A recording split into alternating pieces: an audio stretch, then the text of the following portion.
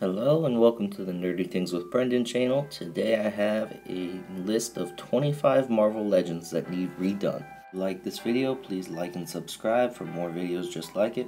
Let's get into the video. Number 25 is Michelle MJ Jones from Spider-Man No Way Home. At first I wasn't sold on Zendaya as MJ, but after No Way Home I really liked her. She's only been released in this 2-pack with Spider-Man from Spider-Man Homecoming. But if you try to find her on eBay or Mercari or anywhere now, she goes almost up to 80 bucks. At number 24 is Anya Corazon. Now we did get one version of her before in her Spider-Girl costume, but I prefer her in the Arana look. Number 23 is Quasar. Now we actually just got a Quasar figure recently, but I would prefer him in this look instead. At number 22 is Dracula, and for those who don't know, yes, Dracula is a real character in Marvel Comics. It's been quite some time since he got a figure. Dracula is definitely due for a redo. At number 21 is Kane, and technically we have gotten some recent Kane figures, but I think we all would prefer him in this classic 90s look. Number 20 is S.H.I.E.L.D. Agents. These were once released as a Nick Fury with alternate heads and then a S.H.I.E.L.D. Agent 2-pack. But these things will cost you almost 40 bucks a single figure now, just because so many people buy them for army building that price goes up.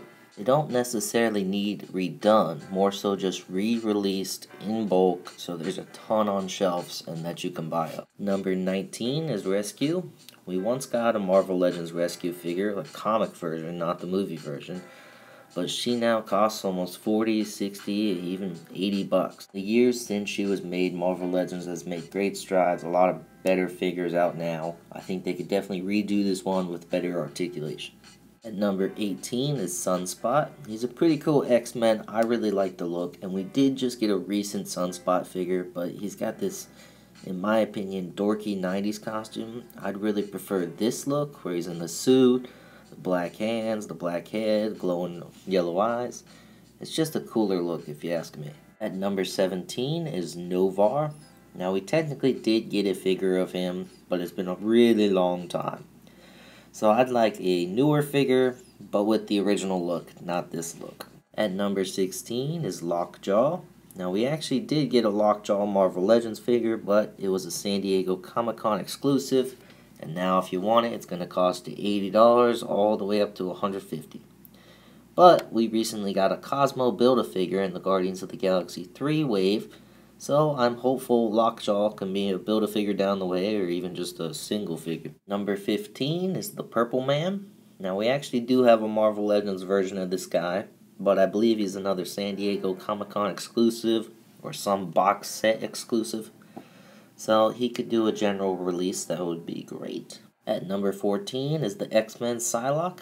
Now we've gotten a couple versions of her over the years, but if you want the classic costume look, it's going to cost you $40 or more. So I think she could do a re-release, and you can give her double jointed elbows this time. That would be fantastic. At number 13 is Werewolf by Night. We got a figure of him long ago, and it could definitely use a redo. But with the new Werewolf by Night Marvel Disney Plus special, I think we should be getting one here any day. At number 12 is a comic classic version of Bucky. It's been quite some time since we got one, and he could certainly use a redo. At number 11 is the Wrecking Crew. Now, we got these guys a long time ago, but if you want to get them now, they're about $40 or more each on eBay and Mercari and stuff, and they could certainly use a redo when it comes to articulation. At number 10 is Annihilus. Now, we got a Build-A-Figure version of him a long time ago, but he could certainly use a redo. At number 9 is a McFarlane Spider-Man. Now this is a Spider-Man based on the drawings of Todd McFarlane, and a lot of us really love this look.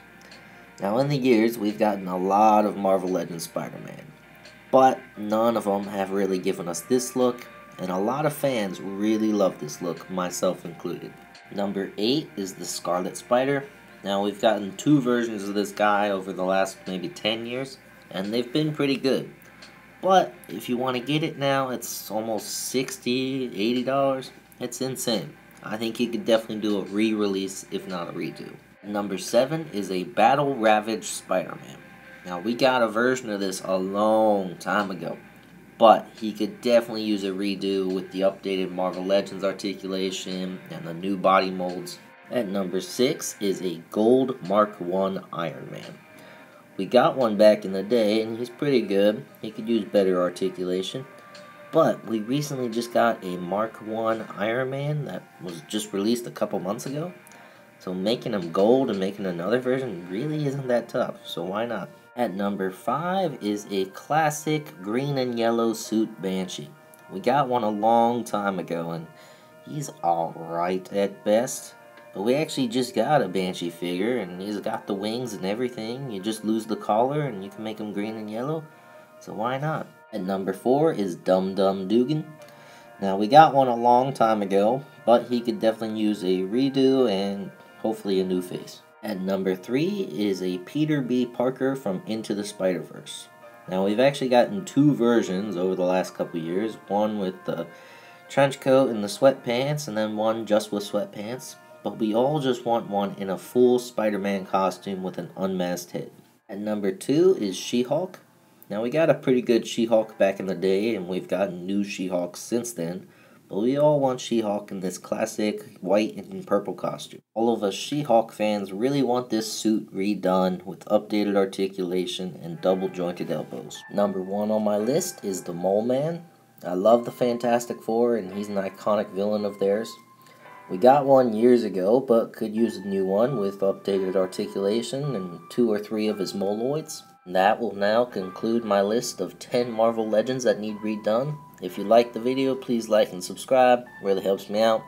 I will see you guys in the next video. Thanks. Bye.